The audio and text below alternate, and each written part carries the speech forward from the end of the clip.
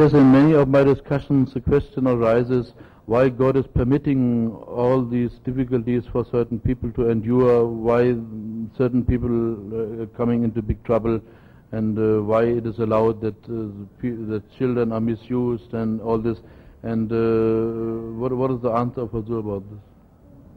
The answer to this question has already been covered by me in detail in the book which I have been promising the Jamaat would be printed soon. And the last chapter is being finally revised by me.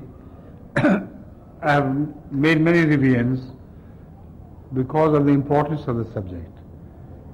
But in Holland I hope I will receive the last chapter when I return from here, and that will be finally done. You better wait for that book, because this question is very involved and a very profound question. It has to be understood in depth.